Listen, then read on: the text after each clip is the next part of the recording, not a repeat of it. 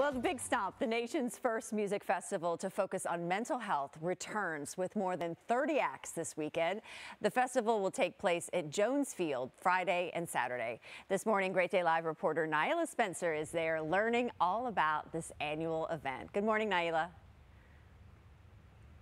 The weather may be getting cooler, but festival season is not over in the Bluegrass. Matter of fact, an annual festival known as Big Stomp, formerly known as Pete Fest, is back for the 6th year. So I'm here with Molly Jones, and she is the co-founder of the Big Stomp and the Pete Foundation. So first of all, this is a beautiful place to have this event. Tell me all about your foundation and about this event you all have going on this weekend. So the foundation was created almost 6 years ago for the purpose of advocating for mental health awareness in adolescents. And we immediately realized a music festival would be a good way to spread that message. Music brings people together. It's sometimes a little healing.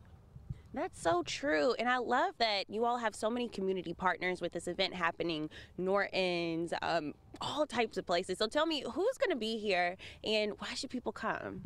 People should come out because it's going to be a beautiful place to spend Friday, Saturday. We're going to have great music, and we've got some really wonderful mental health activations where people can actually engage. So you mentioned Norton's going to be here. They're going to have their comfort dogs. We also have Renewal by Anderson is going to be with us, and they have an Open Doors, Open Minds tent.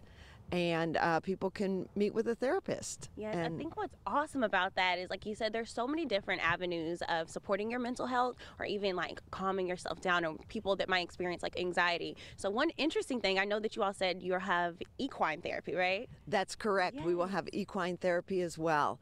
So it's just a great time for people to explore components of mental health, mental wellness.